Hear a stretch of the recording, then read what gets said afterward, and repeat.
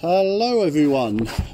Susie started just sorting out the broom cupboard in our little kitchen just here, and she's painted the doors and I concreted the floor the other day, but she wants me to sort this shelving unit out.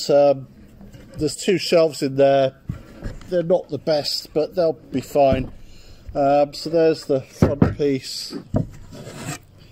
There's the second piece, and this will make you laugh. This should go into a point. That was the back piece that takes you into the corner of the shelf. So obviously I don't know what they've done there. They obviously only had that piece of wood. So I've just cut another one, which is there, but I've just got to add another piece just to bring it to a fine point. That was lying around, so I thought I might as well use that. Now this won't go back in one piece because getting it out, the angle, etc., in between the battens, it's two pieces.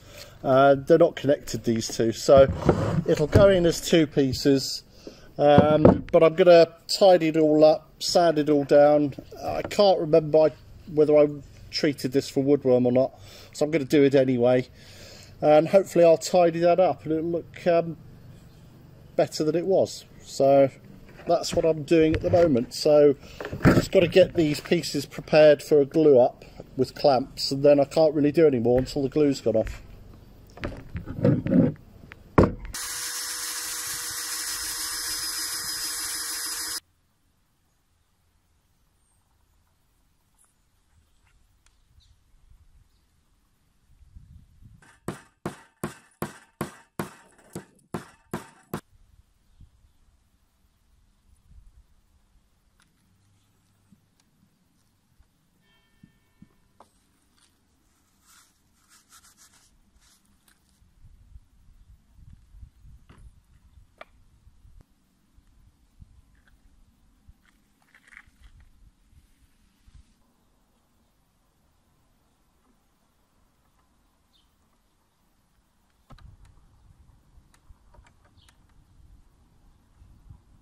Right, well I've clamped those pieces, I've glued them, clamped them, and I put some dowels in between them all. That just gives them further strength. I know it may look a bit iffy because obviously this piece here I've obviously painted at some point. I think I must have been painting some hinges or something like that. It doesn't matter because I'm going to sand it all down, and then right at the very end I'll check the measurements in the cupboard, and I'll get what they call a router, and it'll give us a lovely straight edge, and it'll make it all flush and neat and tidy. I think Susie said she was going to paint it anyway because the wood won't match even if I oil it, so I could put a stain if she doesn't want it painted. So that's fine, but I've got to wait 24 hours now, or overnight. I prefer, when I'm doing a glue up, leave it overnight. So I can put that to one side, and then this front piece I've got to take this latch off it, and there's a couple of nails in there for some reason, and then I can sand all that and then again I'll do the edge, the two edges when I do this one, and then it'll all be neat and perfect. So yeah, so sand that now, wait until tomorrow, then I'll sand all that. So yeah, that'll look okay. There is a second shelf in there, but the wood's a lot thinner, so I may have to go and buy some wood for that, because depends what she's going to put on it. It's just got to be careful of weight so it doesn't sag. Right, so I'll get on with that.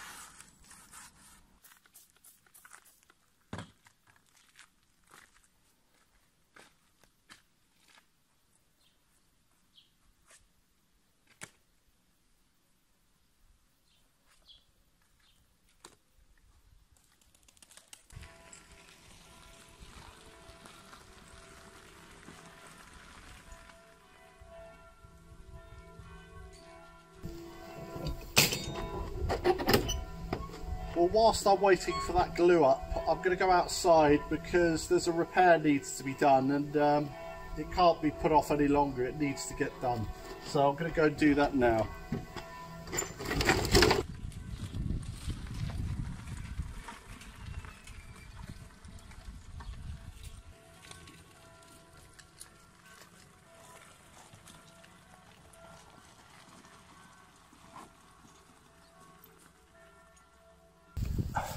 Now, as you can see, there's quite a gap here.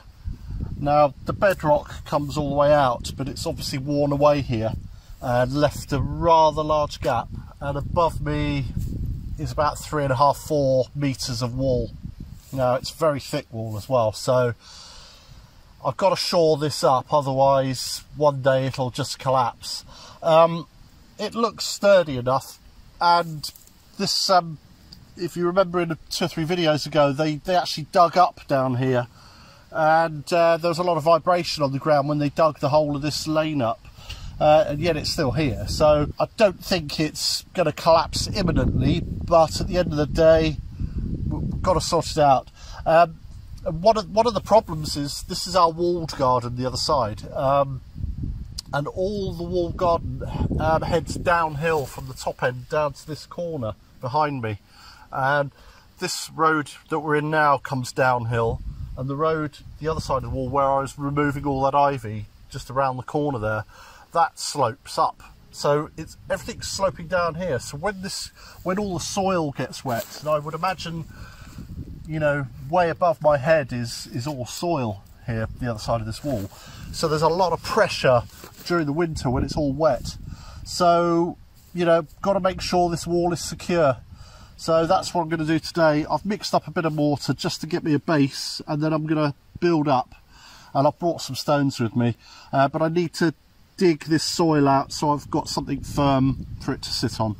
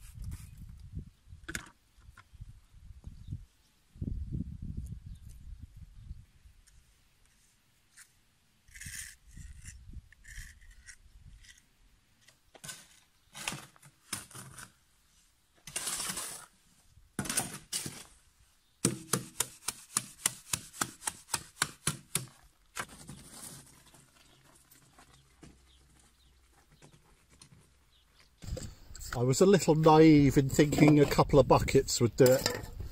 So, but there you go. I've forgotten how big this gap was.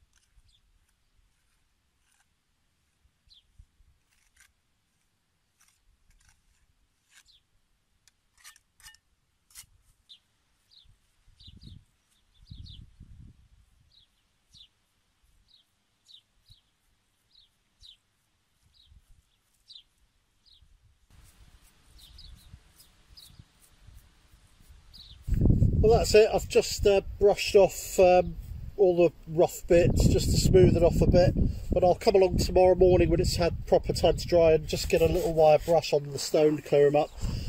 But yeah, that's it. That's now supported.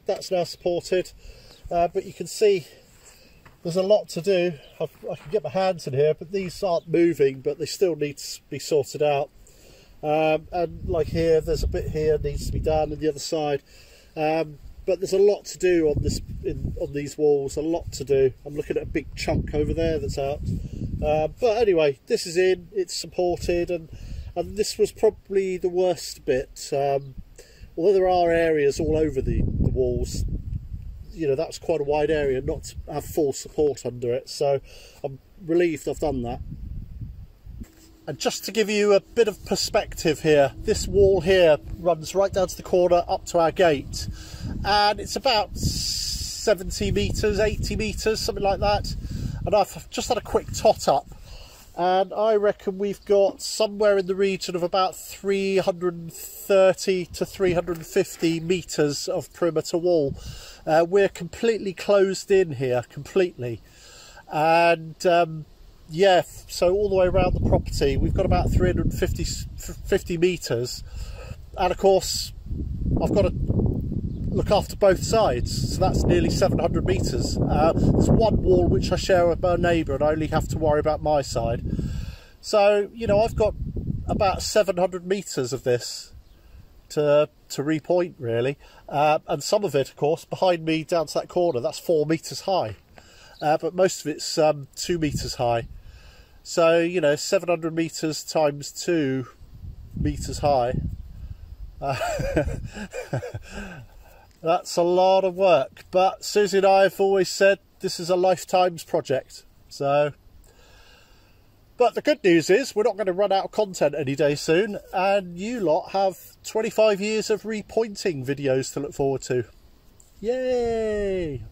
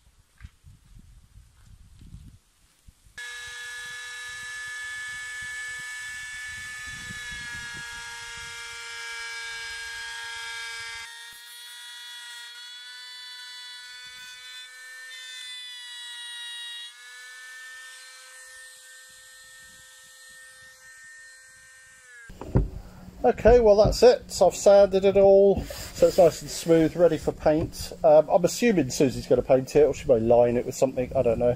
I've trimmed this edge off, as you've just seen, and this one here.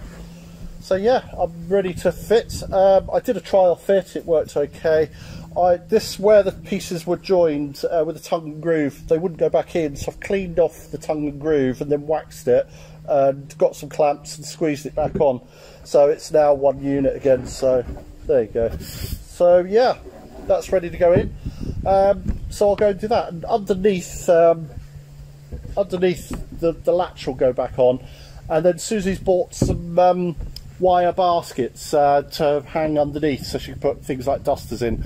And I think we've got to say thank you to Cameron for those. He saw them on our wish list and bought them for us, so when this is all painted up we'll put those on. So thank you, Cameron. And thank you, Anne and Mary, this week, who bought us some coffees after Wednesday's vlog. So thank you very much, you two, very kind. If you're wondering where Susie is, Susie's made a quick trip back to the UK. Just a quick 3-day trip on a family matter, nothing serious, but she went back there. So that's why she's not in today's vlog, I'm afraid. But that's okay. She'll be back in a few days' time, couple of days' time. And she's having a nice time meeting up with some family, so that's good for her. So yeah, she phoned me last night, and I said, "Oh, what are you doing tonight?" She said, "Oh, we're doing a barbecue at her sister's house." And so I phoned her this morning, and I said, "Oh, how'd your barbecue go?" We couldn't, it was too wet and windy. So they went to the pub instead. But yeah, that was always the problem when we were living in Britain. You organise a barbecue, you know, middle of August, and you're looking at the forecast all week whether it's going to go ahead or not, you know. So, but there you go. That's a shame. But right, I'm going to go and fit this, then I'll get the second one. But I think you've seen enough of shelf renovations, so I'll leave it at that. So I'll go and put it up, and in the meantime, you solved a mystery for us last week.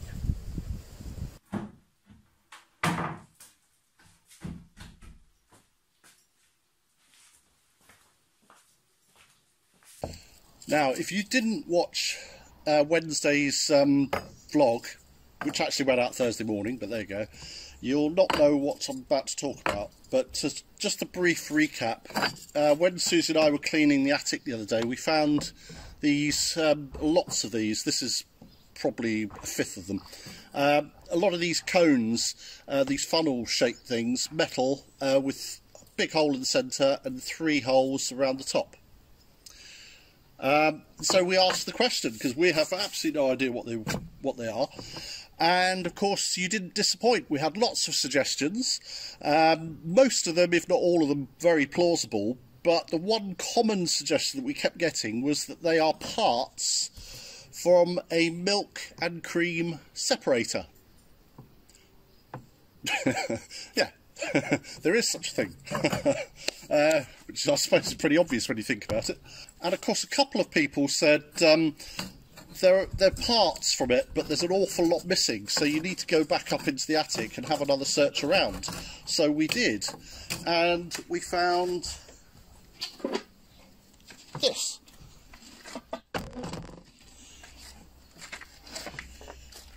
And of course it didn't make sense until I'd googled it and I saw all these antique cream and milk machines, separating machines. This suddenly made sense, because we have seen this before, but you know, there's this for example, and Susie said, "Oh, I don't know what that is, that looks like an old part from a car or something," so we just left it there and didn't think about it. It's really dusty. So I'll show you what we've got, and what I'll do is I'll put a picture on the screen now, one that I found. There's quite a lot of them, but this particular one that I found looks very similar to all these components, and I'll put that on screen now. And to make it work, you need 2 spouts, 2 chambers if you like, and the milk will go into one and the cream into the other. But you need a crank handle. Now this part's broken, it's broken off, but obviously that cranks. Presumably there's no handle to it other than this, so that spins around. That's just some old newspapers. You need some funnels. I don't know whether that's part of it. And a bigger funnel. Now I presume these cone-shaped things go in there. I don't know exactly how it works. I haven't really had much time to look at it. And this big container, I'll get this out of the way, has got a tap there and a spout, and so you'd put all the milk in here. It would sit on top of the frame as in the picture, and then you'd crank it and then it would do its magic, and I presume it's some sort of centrifugal force. So yeah, but of course we're missing one major component. That's the stand that it would have sat on, and it would have been a big sturdy metal stand, because obviously when that's full that would be quite heavy. I haven't yet found that, but there are places that I wouldn't be surprised to find it. In the barn over there, for example, the open barn, it's full of wood that's been dumped. I would never be surprised, knowing the state of this place when we moved in, that it's under that lot somewhere. But I don't know. So we haven't got the stand as we speak, but we do seem to have all these various components. So these are all the other cones. So it's very interesting. So thank you to everybody. It's brilliant. You know, you ask a question and there's always someone who knows, but there was quite a lot of you that knew. So who would have thought? Milk and cream separator. So seeing as how you're all on form, one more question. What's next week's lottery numbers? You never know. It's got something on here that's been embossed in it, but I can't quite read it. I'll take a photo of it and put it on the screen, because it'd be nice to know the maker. So there you go. Right, I'm going to dust myself down.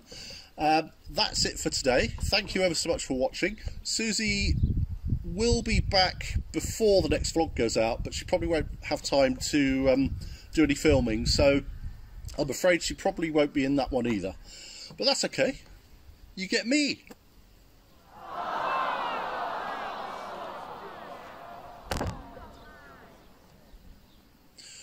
Okay, so thank you ever so much for watching. And Wednesday's vlog that we put out Thursday, it didn't get many views. Now, it's holiday season, I appreciate that, but it's been our lowest viewed vlog for quite a long time, although everybody seemed to enjoy it. So if you haven't watched it, it's there for you, because we are trying to get back into the habit of doing 2 a week now. So if you subscribe and put your notifications on, you won't miss one. So thank you.